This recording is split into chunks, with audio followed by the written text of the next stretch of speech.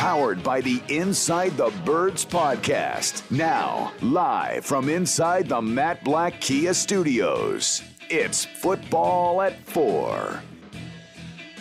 Football at 4 is powered by the Inside the Birds podcast. And, of course, you can check out the Inside the Birds podcast with Adam Caplan and Jeff Mosher. Don't forget the Inside the Birds pregame show on Sunday at 10 a.m. to get you ready for the Eagles and the 49ers. Today, it's Adam Caplan. He is in the house for today's edition of Football at 4, and it's brought to you by Caesars Entertainment Group of Atlantic City. Come experience the ultimate sports destination all season long at the Wild Wild West, Tropicana, Harrah's Resort, Atlantic City. Book your game day experience today at Caesars.com. There he is, Adam Caplan from the Inside the Birds podcast, a 1-0 Eagles team, 32-6, though, Adam. All right, they won the game, but 32-6, is that the story as we enter Philadelphia and San Francisco?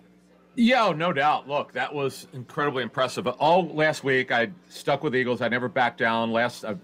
Start the week on Monday. I was going to pick the Eagles. All the information I gathered led me to pick the Eagles. I picked them 24-20. I didn't see it as a blowout. And really, Mike, the first series of the game, I'm scratching my head. I'm like, wow, I'm kind of shocked that Atlanta drove down the field like that. But what set up the Eagles for success was they did not give up a touchdown. Despite how Atlanta just marched down the field, all these big runs, they seemingly couldn't stop Calvin Ridley on the first drive. And then after that, really after the second series, Atlanta's offense was shut down the rest of the game. It's really incredible, the adjustments that the coaches made. The discipline got better against the run as the second quarter progressed. And they could not get a thing done in the passing game. Matt Ryan held on to the ball a lot. And they did some things we didn't know they were going to do. There's no way we would know. We don't have their game plan. It was something to see. I got to give these coaches credit. They had their players ready to play, whereas Atlanta completely got out-coached and out-schemed. Yeah, it's funny you say that because obviously one of the things we didn't know was the coaching staff, how well prepared this Philadelphia Eagles team was. What impressed you about the preparation that the coaching staff, both on the offensive side and the defensive side of the ball? All right, Mike, let's get started with offense, right? So they kind of knew, at least they figured out that Atlanta would go with a lot of zone defense, or they came into the game saying, you know what, we're going to help Jalen Hurts out. We're going to go with what we believe will help him as a get out of his hands quickly, help him get comfortable and accurate. They got it out of his hands quickly. A lot of run after the catch. This is our first scoop that we put out back in, February, for Jeff and I did on our show, was that we had heard this is going to be more of a West Coast offensive scheme. Where they called it West Coast or not was irrelevant. It's what do they see this conceptually? It's a lot of get it out quickly, whoever the quarterback was. And now then, I don't know if Nick Sirianni knew who the quarterback was going to be, whether it's going to be Wentz then, would eventually be traded in March, or Jalen Hurts. But whatever it was going to be, it was going to force the quarterback to get out of the hands quickly. Well, it's exactly what happened. And you know what? Hurts was super accurate. Yeah. The big thing, though, Mike, this was an issue for him in training camp, is being decisive. The word that I received was that there were too many instances where he'd hold on the ball too long and not get rid of it. He wasn't looking to run, but he was indecisive with it. The progression that he made was he wasn't always looking to run. Like last summer, because he had no offseason and no preseason, he just was so far behind in his learning. And this year, obviously, he's got a better idea, though. It's a new offense for him. Yet another one in his career, Oklahoma, Alabama, Eagles year one, Eagles year two. It's really remarkable what he's gone through. But he did a very good job, very accurate, and you got to feel really good if you're an Eagles fan on the road. And remember now, we didn't know this going into the game. They opened the dome, so it was warmer in there. There's some challenges on the road, but apparently the Eagle fans travel pretty well down south. Yeah. And just overall, Mike, their offense was really efficient. Save a couple of plays that they'd like to have back. The offensive line was absolutely dominant, particularly Jordan Mailata, who, from what we were hearing, had his best game as a pass blocker in his short career. It's funny you say that because, Mailata, Seimala, Kelsey, Brooks, Johnson, they're all going to play again this week. They didn't have that happen last year. And the having that continuity with those five guys, how that could change the outlook for each week, including the game against a very good defensive front this week. Right, and then you look at last week, the Eagles' defense, before we get to the Niners, the Eagles' defense brought it. They really did. They were so consistent. After those first couple series, Jonathan Gannon threw so much at Matt Ryan. Now, I'm surprised he didn't turn it over. The Eagles are a zone defense. That's what we were told months ago, and that's what they are. Now, how they deploy it was a little different from what we had heard in training camp, but that doesn't mean it won't change this week. In fact, Gannon is so sharp mentally, and he just has such an idea of conceptually what this defense should look like. It would not surprise me if he changes coverage up once again. So that's the thing I love about this coaching staff. They're adaptable, they're pliable, and that's what you really need in the National Football League. Yeah, right. So there's so much intrigue in this game because last week, as you mentioned, we felt that the Eagles had a offensive line advantage against their defensive front. We also felt the Eagles had a defensive line advantage against their offensive line. Let's look at those two areas this week. Philly's offensive front against the San Francisco defensive front, which is very good. That offensive line versus San Francisco front seven. All right, so let's look at the Niners have injury issues. Eric Armstead, 91, should play with his adductor injury. Javon Kinlaw, they think he's going to play, as I understand it. They don't know 100% for sure. He's listed as questionable. He didn't play last week. That definitely was probably a factor in the Lions coming back. So they got journeymen like Zach Kerr, who's been around a long time, has been on a bunch of teams. He would fill in if Kinlaw can't play. They'd have to go to committee at D tackle. Nick Bosa did not play his usual amount of snaps, but he certainly was impactful. That's a guy who's the right defensive end who will line up over Mailata. This will be a challenge for him.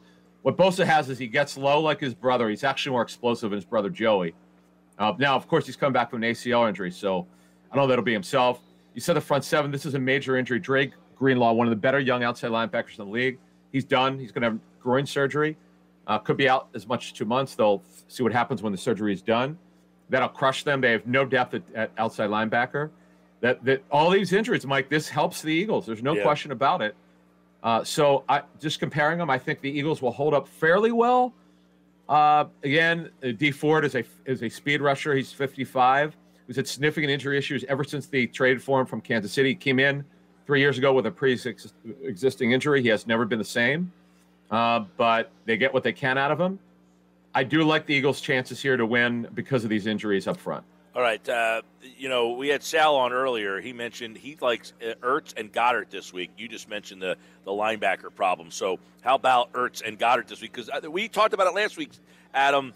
That was one of the storylines. How many snaps? How many targets? Well, Ertz had that hamstring issue, so I don't know how much we could read into that, but he got like 61% of the snaps. I think that Goddard was around 74, somewhere in there. So I don't know how much of a read we get on playing time there, but they should have some room to roam this week.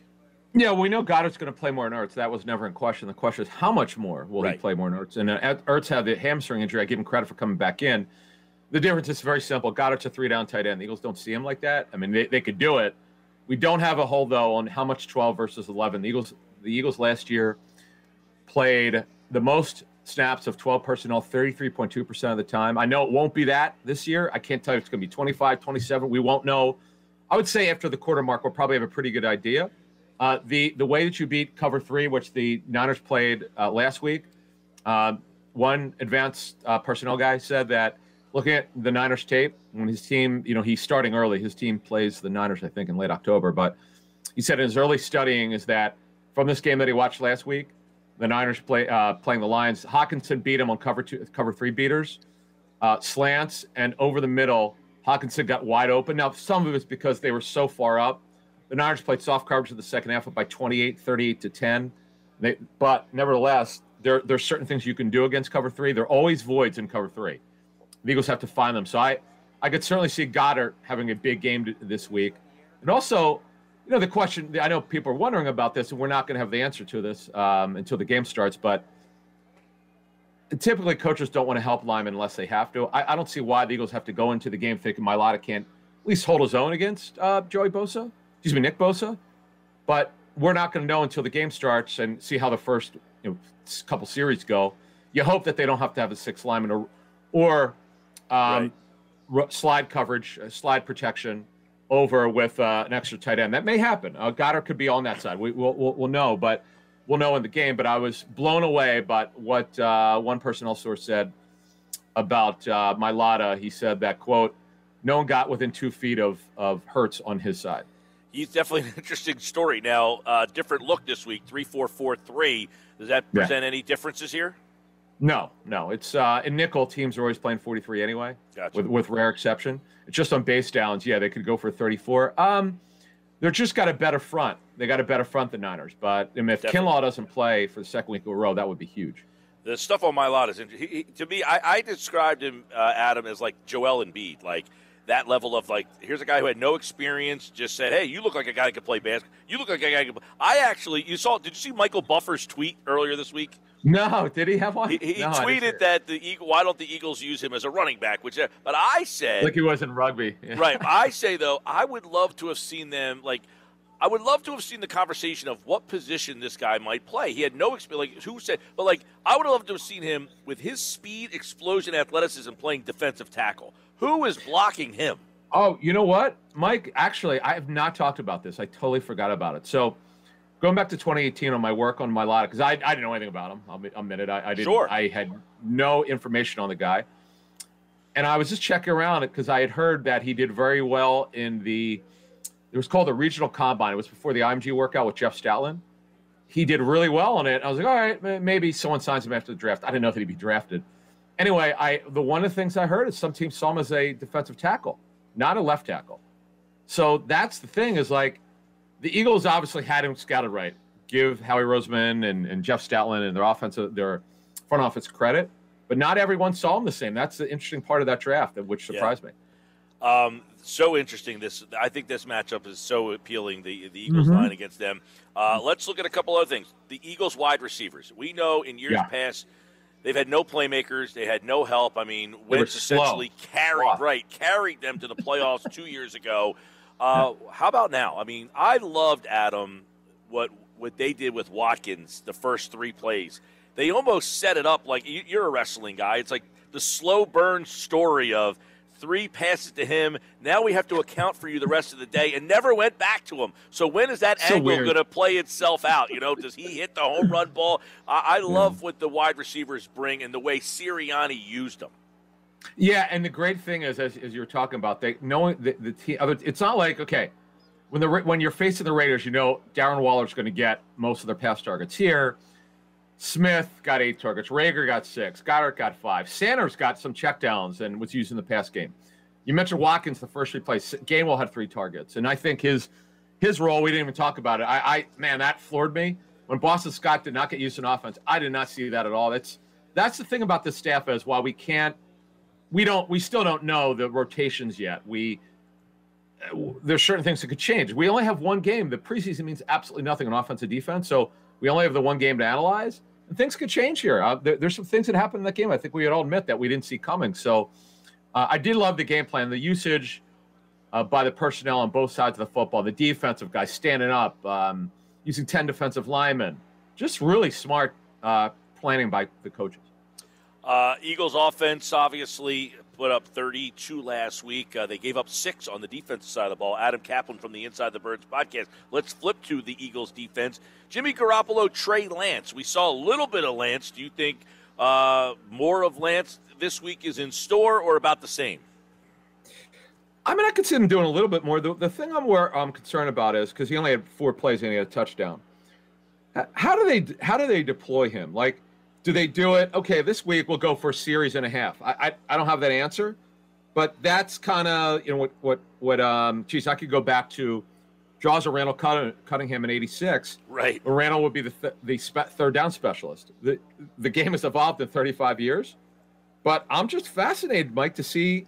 I would expect him to do a little bit more this week. It's just so fascinating. I cannot wait.